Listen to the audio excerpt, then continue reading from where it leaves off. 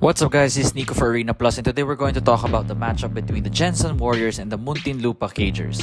The GENSAN Warriors enter this game as a third seed. Fun fact is that they have never made it past the first round in their history as a team. John Wilson is their main man for this campaign, along with ex-UST King Tiger in Jervy Cruz and Larry Rodriguez to shore up the front line. Along with a deep backcourt in Nico Elorde, Mark Cruz, and Enzo Hoson, the Warriors are a dark horse to even win the MPBL Championship this year.